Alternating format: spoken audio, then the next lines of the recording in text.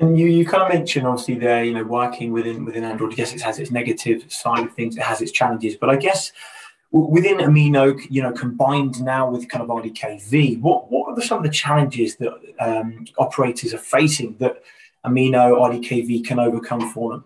Okay, the obvious one is access to premium content.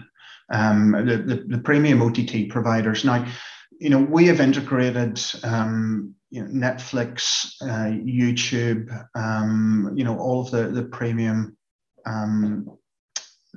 OTT services on Linux SDKs. It's perfectly feasible. The issue with it is the cost. You're doing a one-off integration for a single operator. You're not getting the same reuse out of that, and that cost is passed on to that one operator. That's significant.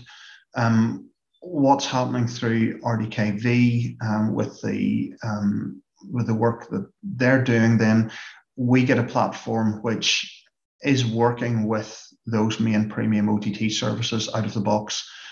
Yes, we've certification to do, but it's a very different scale of a problem. In my opinion, one big thing that this does is really allow our customers to much more cost effectively and quickly deploy those premium OTT services. And then the tier 2 OTT services come with your metrological app store. Again, we make sure that's working out of the box. So we're getting rid of those upfront integration costs.